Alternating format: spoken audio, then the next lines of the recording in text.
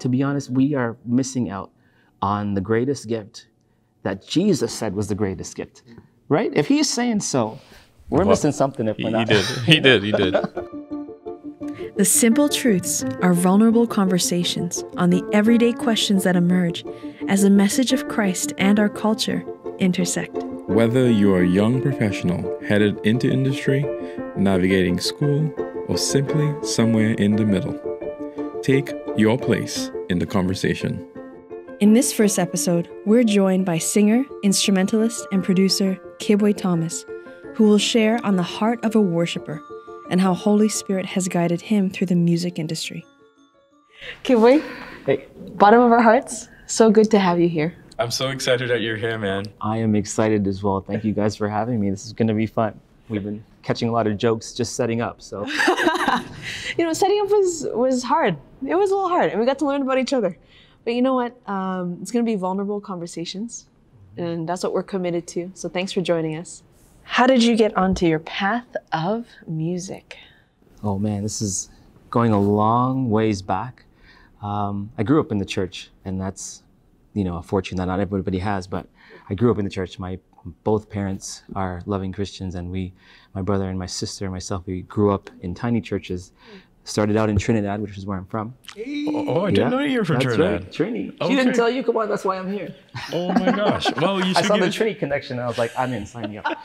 Did you grow up in Canada? That's what you said? Yeah, so we came to Canada when I was 6. Okay. And we lived here for many years. But, when we came here, we ended up in a small church where there wasn't a lot of musicians, and the musicality and the worship was at a certain level.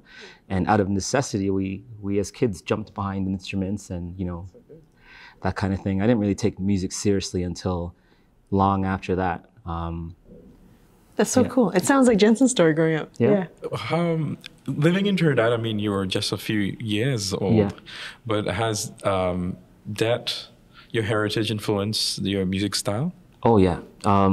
Side story, my dad is a gospel Lipsonian, which is calypso, but Christian. And, they were like kind of pioneers of this thing back in the day, before my day. And I have vague memories of sitting at band rehearsals, and there's guitars and steel pans and all this kind of stuff. Yes, and steel pans. They actually traveled all over the country and were on TV stations, radio. They did their thing. So the music's in your blood. Oh yeah. You can't get all that. Yeah. So yeah, when there's always a bit of that in whatever I do. I'll sneak it in whenever I can. That is so cool. Gospel Lipsonian. Yeah. You heard it here first. I did not know about that term. Yeah. That's pretty cool. The only way, man. Sorry. Trees. I love it. From your experiences, how vital would you think? I know some of you may know Kibwe has extensive music experience with the music industry. You're a singer, you're a songwriter, you're an instrumentalist, you also produce music. How vital has it been to maintain a walk with Christ through it all? I think I wouldn't be standing here if I didn't. And I think my walk with that, like anybody else's walk, has not always been steady and evenly paced and walking in the right direction. There's been many little detours between now and little Kibwe and big Kibwe. But I am where I am because of the understanding that the Holy Spirit must guide me, or I will just never go anywhere worth going. I'll never get into what He has for me, which I think is unlimited, because he's unlimited. And I don't think I would be where I am today. And going back to what I said, it's not always great. I've been in my music life, many different bands or many different stages, physical stages of life. And so many times I had to say, Holy Spirit, is this where you want me? Am I where I am because you sent me here, or because, I need a check, or I want to make a connection with this person? And sometimes I've been brave enough to walk away from things that were very good, career-wise. But sometimes I've realized after the fact that I'm conceited or bent my, what I know my standard is, and got through something and had to ask for forgiveness. But we're not perfect. I'll give you one example. Please. So I showed up at a gig. This is downtown Toronto. This is probably maybe 6-7 years ago, and it's not that the gig was pristine or had a lot of things behind it. It was just a gig, and the musical director that called me, I do a lot of work with.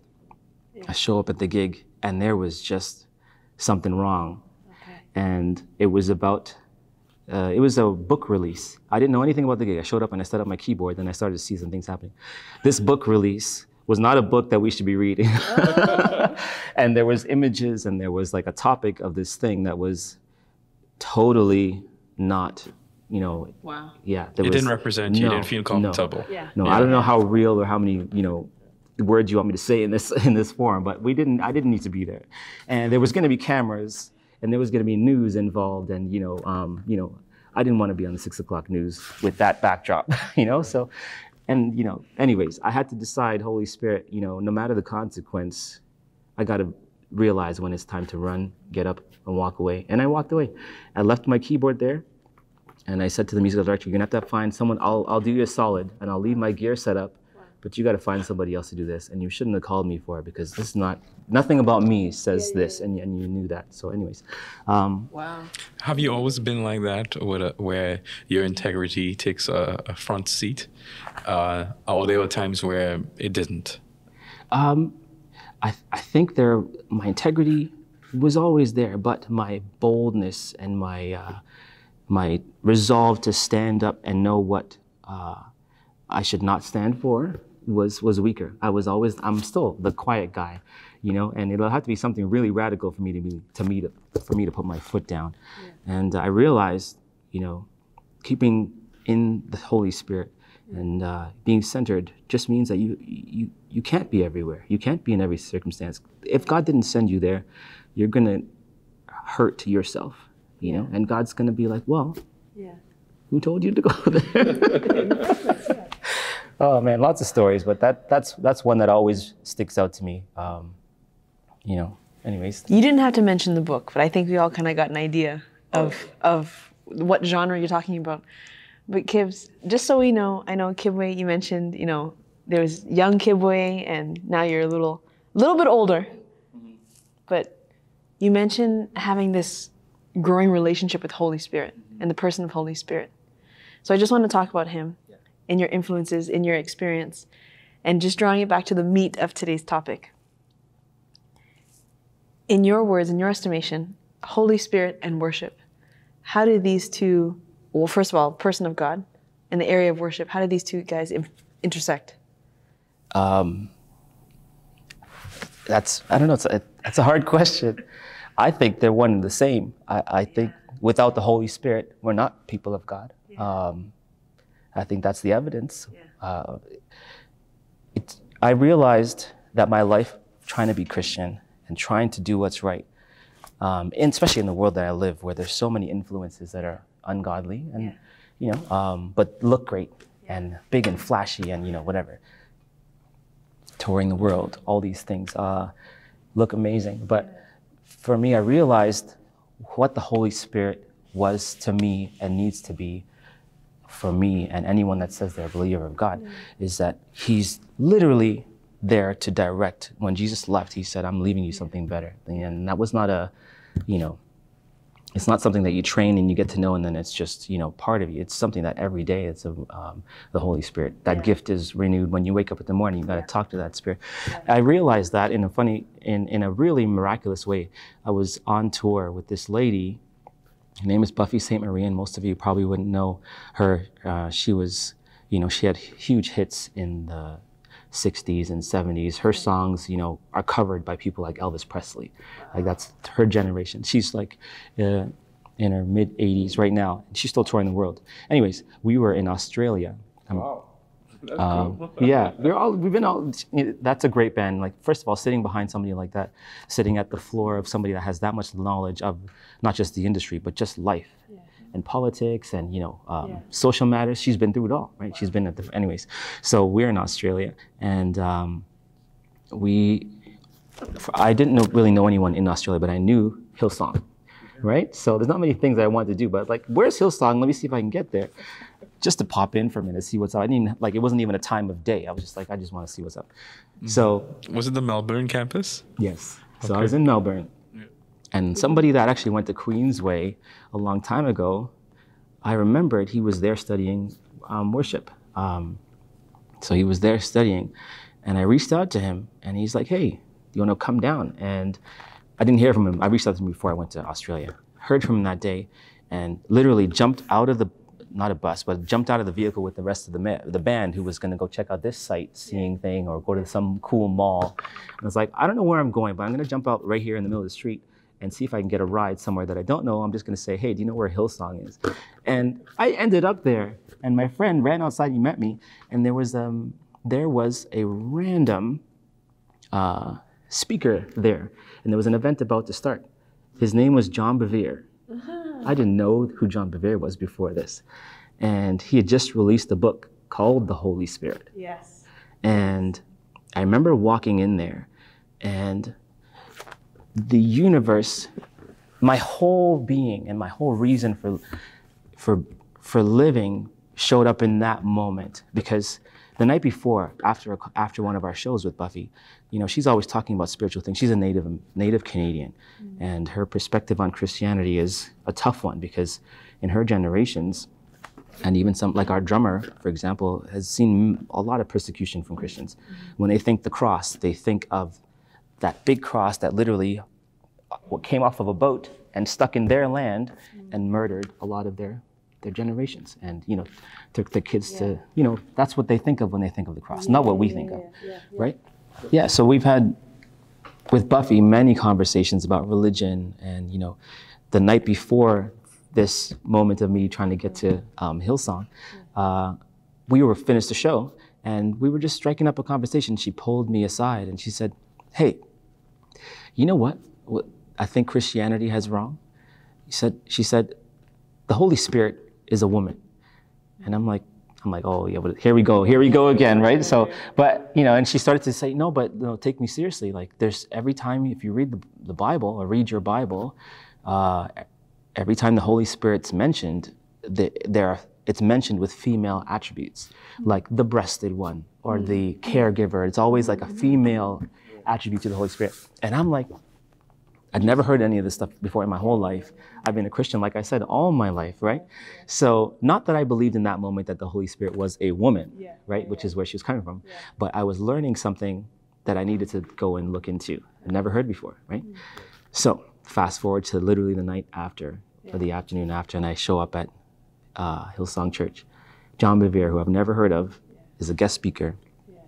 And the whole time of me jumping out of that vehicle with my bandmates, I knew that God was up to something. And, you know, not that I knew what was happening, but I knew that I got out because of something greater, or there was some purpose behind it. And so I get to Hillsong, my friend comes outside and he meets me. He's like, hey man, there's a guest speaker tonight. Well, first of all, so good to see you. I hadn't seen him in years. And he brings me in, and I'm like, you know, looking at it's a really cool place. Like there's a shop where there's like lots of books, and there's like, it's a bustling little thing over there. Right, yeah. So I was like, cool. And then we went inside, the lights dim, everybody rushes and sits down, and it's like a concert's about to happen. Worship happens, which is obviously amazing. And the guest speaker, none of this I knew, John Bevere, he introduces himself and he talks about this book. And the first thing, you know, this guy said, so many of the things, so there's something you don't know about the Holy Spirit. And he jumped right in. He's like, every time you read about the Holy Spirit, there's something that's feminine, nurturing, breasted one. And the same exact things that I'd never heard in my life as a 26-year-old, or whatever I was, never heard in my life, was coming from that pulpit. And it made me realize that I didn't know I was going to be there, right? Wow. Something told me to get out of that vehicle. Well, first of all, something put me on a plane to Australia, right? Yeah. So I'm halfway across the world, and I realized that my physical placement was physically orchestrated by something that I never even talked to and can't even see. A Holy Spirit did all that, spoke to a non-believer the night before to perk up something, an interest in me. and brought a preacher all across the world for that one night to show me how real he was. Man, that's incredible. You know? And from then, I've realized that this thing is real. It's not, you know, it's not theology. It's not religion. It's not God the Father, God the Son and the Holy Spirit. It doesn't end there. He's literally here, physically moving limbs from one place to another. And my whole life from that moment has been purposed to be on the side of that Holy Spirit and be aware of that Holy Spirit that's here to physically guide me through this life. I like to think about the Holy Spirit guiding us as he's leaving little breadcrumbs, little small crumbs, little clues that if you know, the thing about a breadcrumb, it's really small and you could bypass that clue. But if you have the eyes and the ears to pay attention and to connect dots, it not only leads you into a place, and a place that is closer to him, where he reveals himself. Yes. Right? Isn't that, but you have to be open to it, right? You could have just ignored that conversation. You could have ignored all those cues. But something inside of you said, hey, I actually want to show you and reveal myself to you in a way that you probably haven't seen before. Yeah. Yeah. Totally. Totally. And you're right. It's so easy to miss the crumbs. It's not that they're not there. It's just we're not really looking, you know? We got lots to do. And I want to jump in here because one of the most interesting and revitalizing topics that we've ever spoken about in my time at the Hub was in talking to young adults that Holy Spirit is not just this force, but he's a person whom we have real relationship with, can have real conversations with, not just this fictitious spirit floating around, but he's so purposeful and he only does the will of the Father and he only releases things from the Father. And I love the relationship that you spoke about. And I find it so interesting because there are some young adults at the Hub right now going through that exact same book. And they were just talking about, wow, there's so much insights that they had never known about Holy Spirit. Let me ask you a question, Kibbs. At what point in your life, now just drawing it back into worship, okay? And the person of Holy Spirit in worship, did you ever have an experience with Holy Spirit in what Christians call the baptism of the Spirit? You mean like tongues? Tongues, or a manifestation of that welling of joy? Yes, to be honest, I've spoken in tongues maybe once or twice in my life. Both of them were in private. As a kid, I probably was a teenager at the time. I would just sit and I had a keyboard in my bedroom, and I would just sit and worship, you know, all hours of the night. I'd just be in there.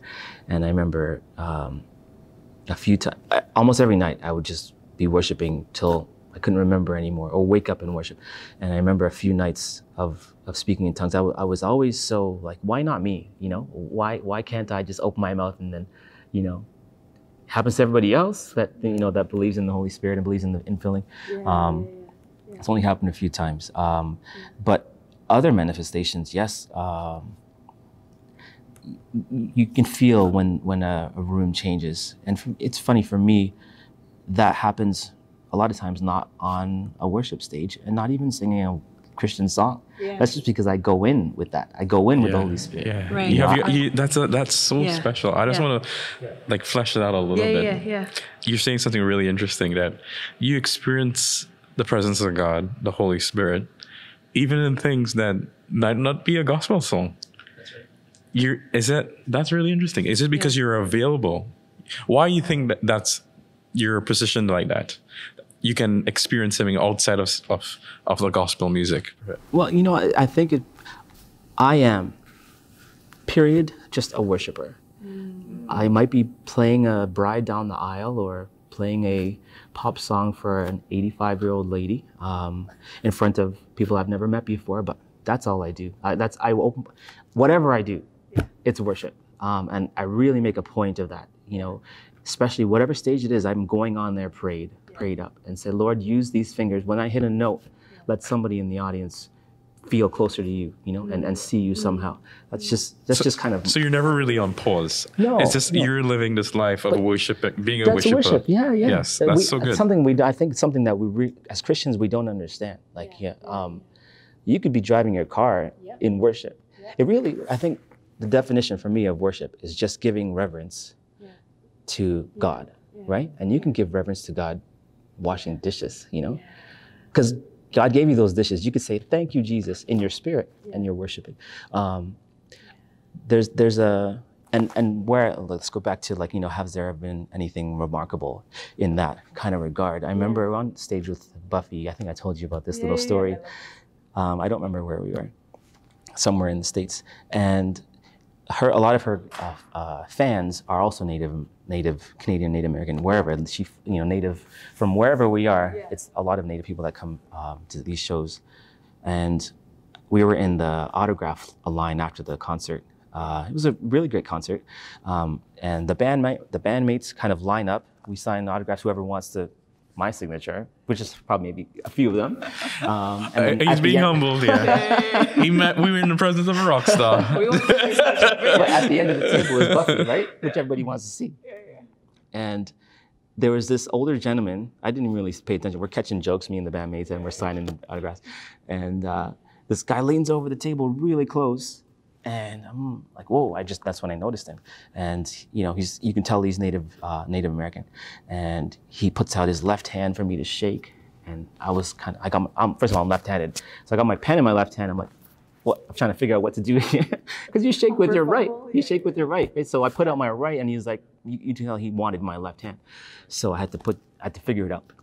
Get past the awkward moment, and I shake his hand with my left hand, and he grabs it tight, doesn't let go. And he's like, this left hand connection is a sign of, it's a spiritual connection, and we only do this for very spiritual beings. He said to me, he's some kind of leader in their spiritual community. And he said to me, I don't have very good eyesight, and I was very far from the stage.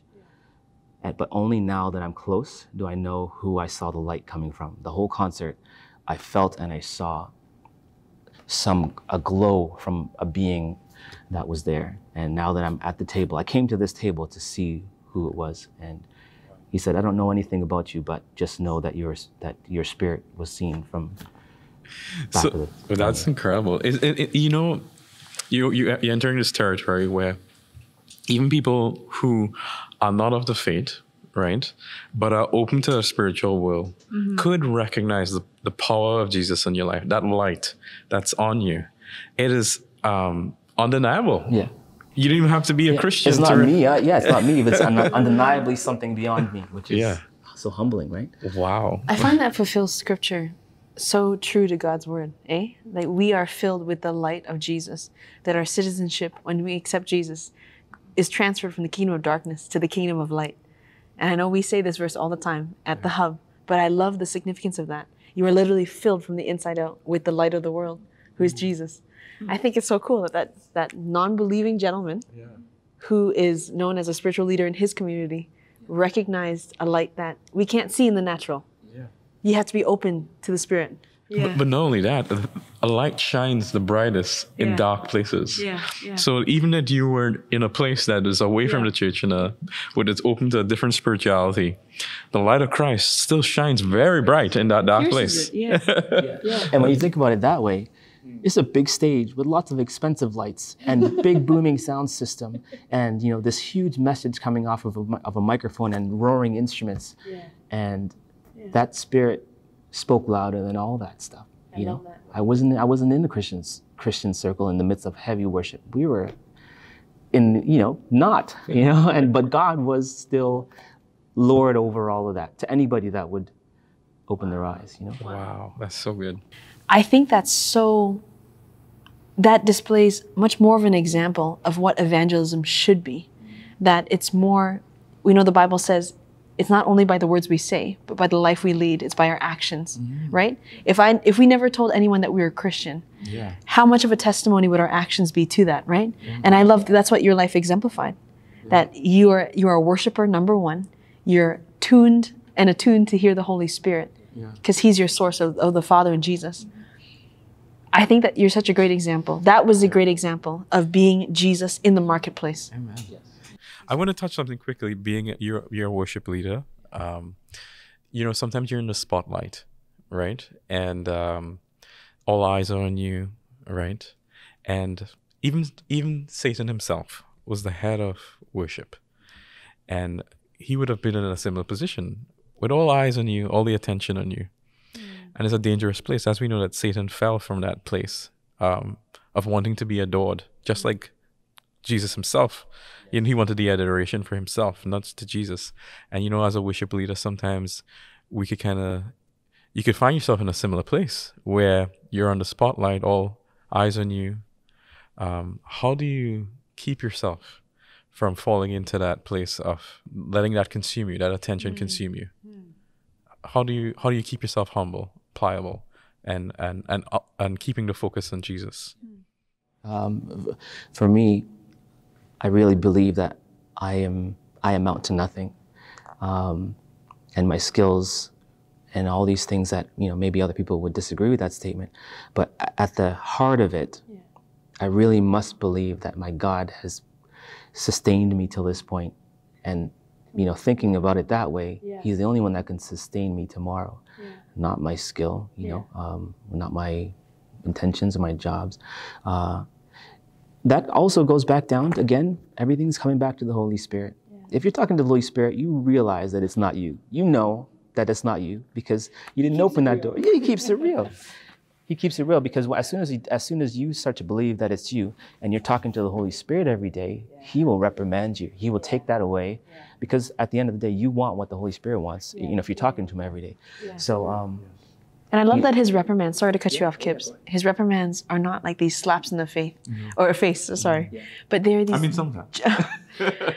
For the most part, they're these gentle just nudges saying, hey, son, come back home. Or hey, daughter. Yeah. Totally. Yeah. I mean, and sometimes it's just you realizing that the mess you ended up in, it's because of, you know, you kind of like like my little 3-year-old, you know, you only have to tell him, you know, don't do that so many times because a lot of things he does, he feels the repercussion himself for doing it. And you just got to look and be like, yeah. And he's like, yeah, you're right, Dad. Sure. Yeah, fair enough. You know, so that, I mean, good parenting moments. Yeah. Holy Spirit, man, just let him lead you every day. And, you know, he will keep you humble. He will not just keep you humble. He'll drive you to become really good at something. He'll show you the gifts that are in your hand, and you might not even know, but if you're asking him, he'll show you. And he will help you in a direction and provide people out of nowhere to guide that gift. And you know, he'll start to orchestrate you. He'll start to make you get out of that vehicle when you think you're going here. And, you know? Just like what happened with you. That's right. I love that. That's right. That's it. Man, to be honest, we are missing out on the greatest gift that Jesus said was the greatest gift. Right? If he's saying so, we're missing something if we're not. He did. Anyways. Yeah. Holy Spirit. Well, I think we almost out of time here. All right. Such good conversation, such rich conversation. Kibwe, I love to see how the Lord has used you in this particular field of music. Yeah. And as you have surrendered your life to him, he has used everything about you, you know, even in places where, in dark places, the light of Jesus shines through you. It's just such a beautiful thing to see. Thank you so much, man.